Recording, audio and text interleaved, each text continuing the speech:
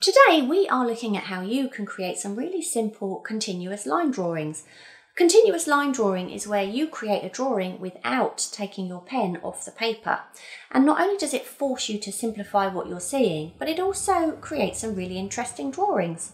Imagine you were creating a drawing using just one shoelace. If you were going to create a facial profile with this one shoelace, you'd have to think quite carefully about how you would place the eye, how you would form the nose, because it's all just one piece, and that is how you have to think of a simple continuous line drawing. So just in case you were still unsure, I've done this rather marvellous, I think, demonstration of a continuous line drawing around my face using a shoelace. And as you can see, I think the resemblance is quite remarkable. So have a go, it's really good fun and really quite simple. First, find yourself some animal reference images, and I'm going to use a horse picture that I found on Pixabay, but you can use anything you like.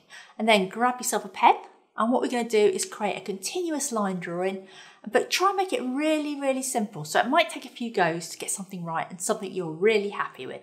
So that is a stunning plaster you're wearing on your hand, Tara. What have you done? I know, I banged my hand just before I started the video and it wouldn't stop bleeding. Well, you might have put some googly eyes on it or something. I know, I'm sorry. I do apologise for that horrible gammy-looking plaster. So obviously this is a speeded up video. So roughly how long would this have actually taken you? Oh, these take a few minutes each, but the first one is always terrible. And if you can look at the first one I drew here, it looks like pin a tail on a donkey. I actually thought it was really good. And here, now I've loosened up a bit, I'm having another go at doing a continuous line drawing, but trying to make this one look a lot better than the first donkey I did. Now I'm intrigued by this bit because I want to know, why are you putting your sketch inside a clear plastic sleeve? Well, because I'm about to use markers, and I don't know if you want to protect your drawing or not, but you definitely want to protect your light box. So if you draw over with a marker, at least it's not going to end up all marked on your light box. So are you just making subtle changes now until you're happy with it? Yeah, basically, each time I do it, I tweak it. Actually, sometimes it makes it worse, but I'm trying out different things, seeing if I can kind of simplify the line work a bit. So I suppose you can just keep going and going with these.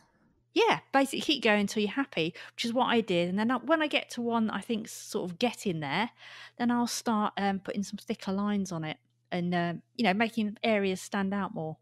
So in a way, it becomes something else altogether than just a simple continuous line drawing the more you develop it. And I suppose you can keep going for as long as you like. Yeah, definitely. So go on then, Tara. Say it. Here's some I made earlier. Yeah, these are ones I did a little while ago, and all I did here was did exactly the same thing as I've just shown you, but then I've just dappled on a little bit of watercolour. And I always think they could be kids' room paintings or something like that. Yeah, brilliant.